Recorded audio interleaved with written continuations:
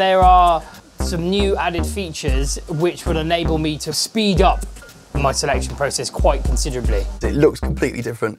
There's so much more going on the screen, and it's so much more intuitive than previous versions of the software. And now it looks slick, it looks functional, and everything's in its right place.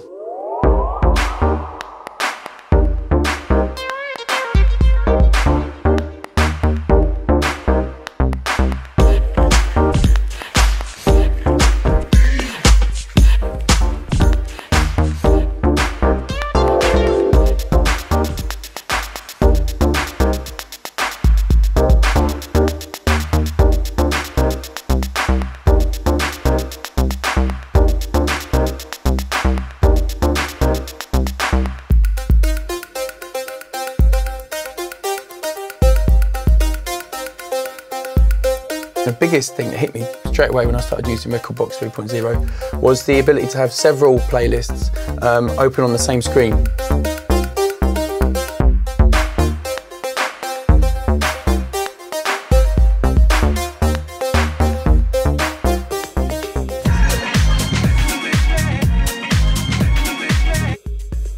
I've always been a versatile DJ and I've always liked to think that I can play pretty much anything. I need to organise my music accordingly, and rekordbox, especially the new rekordbox, enables that to be as easy as it possibly can be.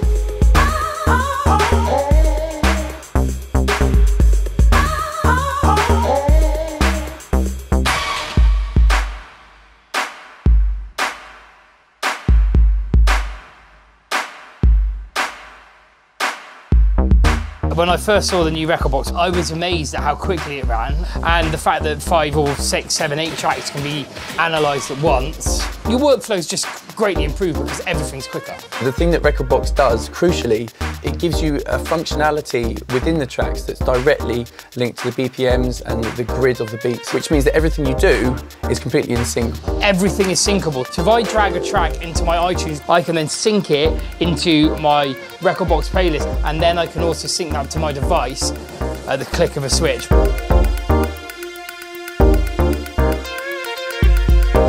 What Pioneer have done have just made everything quicker. In my eyes, it's now perfect. So knowing you've got rekordbox backing you up and it's all going to work all right on the night is actually it's crucial, and I couldn't live without it, I don't think.